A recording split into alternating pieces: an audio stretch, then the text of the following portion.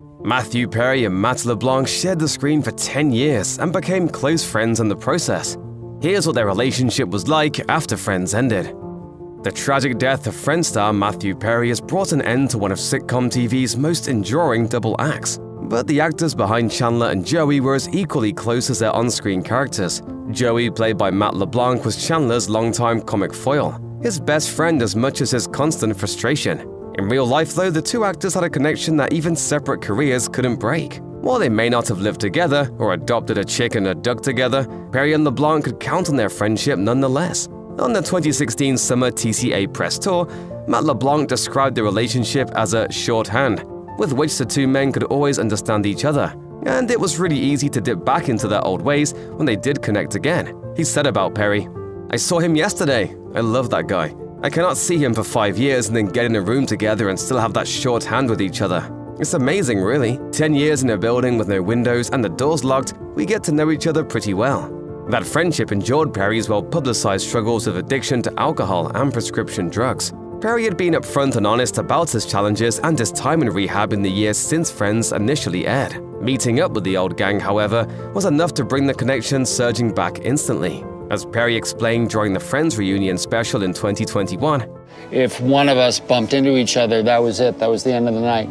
You just sat with the person all night long." While many of those moments may have been impromptu, the Friends cast has also made sure to support each other's acting long after the show finished airing.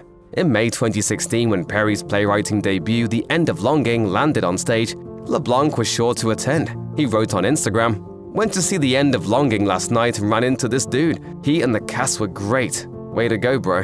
Perry's substance addiction dates back many years, coinciding with his time on the set of Friends. He even sought help and went to rehab twice during the show's run, in 1997 and 2001.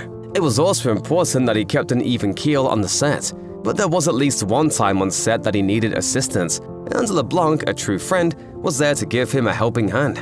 In his memoir, Friends, Lovers, and the Big Terrible Thing, Perry wrote, "The addiction ravaged me. One time, in a scene in the coffee house when I'm dressed in a suit, I fell asleep right there on the couch. Disaster was averted only when Matt LeBlanc nudged me awake right before my line. No one noticed, but I knew how close I'd come."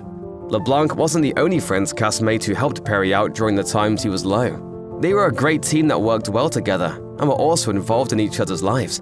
Perry told People in 2022, shortly before his memoir came out, that they all looked out for one another, both on the set and off. He said, "They were understanding and they were patient.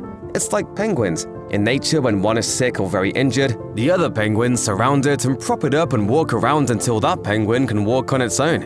And that's kind of what the cast did for me."